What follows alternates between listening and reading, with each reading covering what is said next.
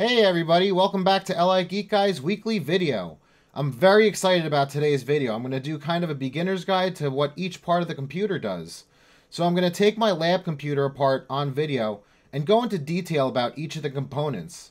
So let's jump right in.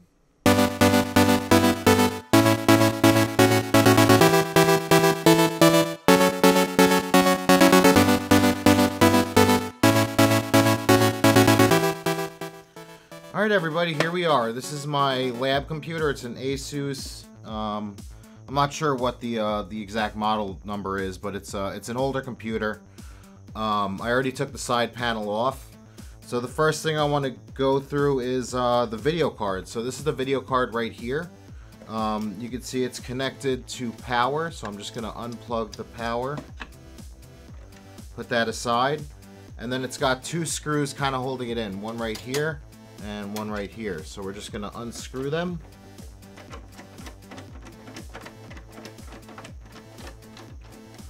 That's one. And the second.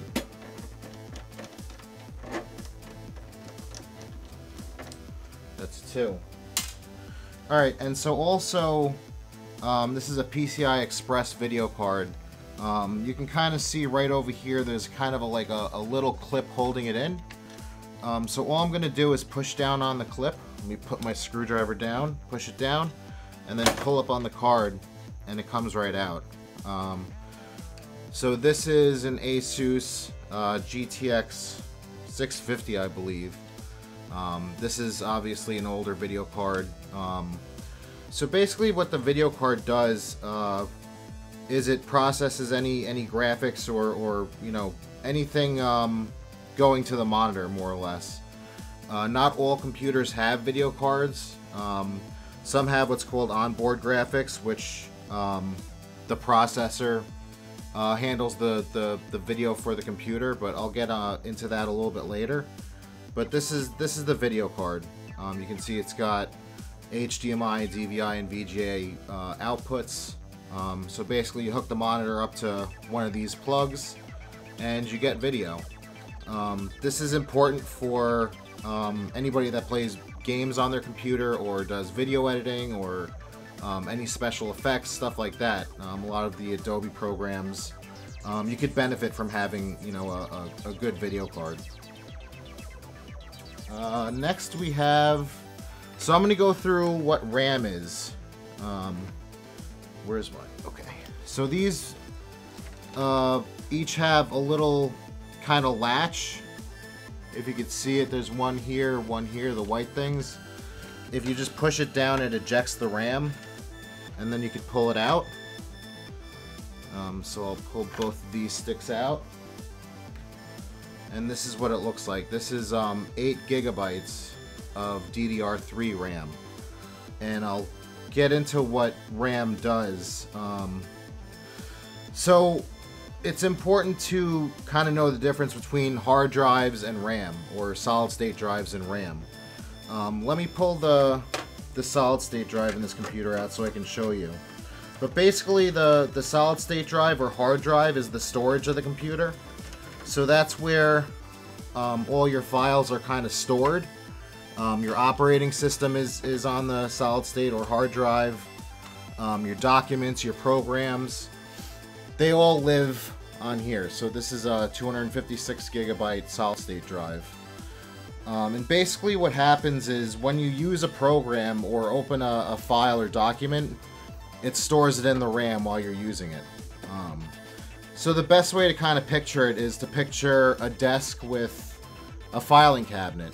And you could say that the filing cabinet is your storage, your hard drive or your solid state drive. Whereas the RAM would be the desk itself. So let's say you have like a TV stand, like a TV dinner stand. We'll say that's 4 gigabytes of RAM. You go into your filing cabinet and you pull out files to look at. And these can be programs or just files on your computer. So say you want to open up a web page, a Word file, and a PDF viewer.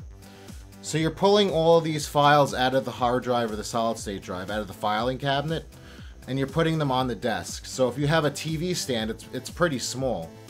you can only fit so much on it, and then after that it's going to kind of start slowing down.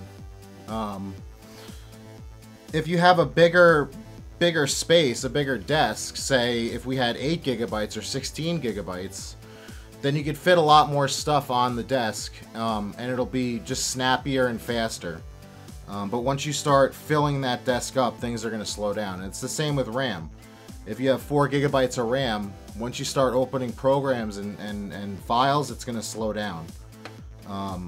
So the RAM is basically just what you're kind of working on. It's you know, if you have a web browser open, it's stored on the RAM. RAM is much faster than a hard drive or a solid state drive. So now let's move on to the CPU, or the processor. So let me pull this. This is a fan and heatsink right here. The CPU is directly underneath it. So I'm gonna try to pull it off so I can show you guys what the processor looks like. So I'm just gonna unhinge these little feet, hopefully the right way.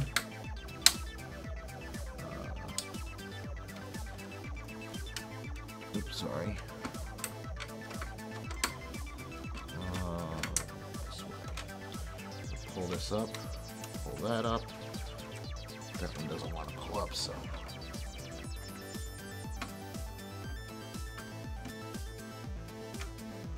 These fans are kind of finicky and hard to take out sometimes. These 2 legs don't want to pop up. But I'll figure it out. There we go. And then this last one. Okay. So I'm just going to kind of pull it out. There we go. And this fan is also connected to the power. And so this is what keeps the processor cool. The processors always run very hot. So basically this is a heatsink right here, a bunch of fins. The heat from the processor is transferred to all these fins, and then the fan spins and kind of pulls it out and pushes it into the atmosphere. So you can also see this case has a fan here. And also room for a fan in the front. You know, if I wanted to, I could put a fan in the front and have it pull cool air in the front, go over the PC's components and exhaust out the back. So that's the fan. Now let me pull out the CPU. So the CPU is this piece right here. It's got a bunch of thermal paste on it, which is why you see that white stuff. We're going to push this little arm down and pull it out, and then pop it open, and the CPU will come right out. There we go. I'm going to have to clean this thermal paste off and put it back in later, but the CPU is basically like the brain of the computer. This is what does all the processing. So you might hear people say they have an i5 or an i3. This is an i7. It's a 4th generation. So they're up to 10th generation right now. So we'll say it's about 6 generations old, which is kind of old. But for what I do with it, it's not a big deal. You know, this is just kind of my lab computer. I'm gonna put this back in. This is a socket right here. This is where the CPU goes. You can see there's a ton of, I don't know if it'll autofocus or not, but there's a ton of little pins on it. Very cool. So let me throw this back in. Make sure I have it in the right way, which I do. And then we're going to close it. And then push it down. And slide that under. So the last thing is really just the power supply and the motherboard. So this is the power supply here. Let me go ahead and take it out so you guys can see.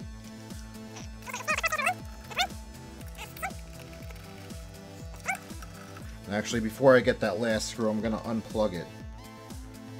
So it goes directly into the motherboard. So we got one plug here and then one plug here. So it is unplugged. And let me get this last screw here.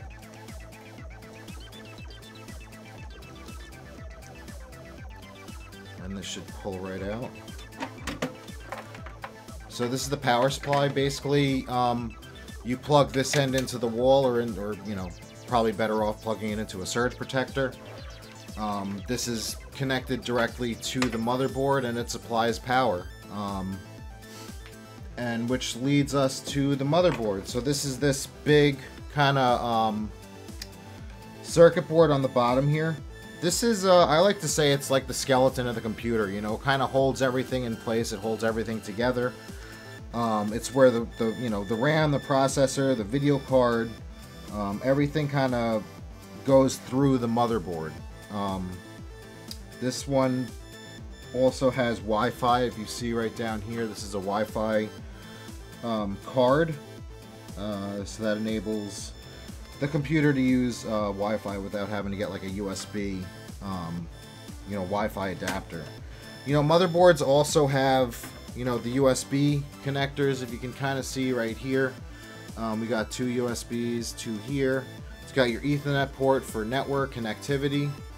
Sorry, autofocus. And also, so if you are using onboard video, if you don't have a video card, the motherboard's where you plug your monitors and stuff in. So this has an HDMI, DVI, and VGA port.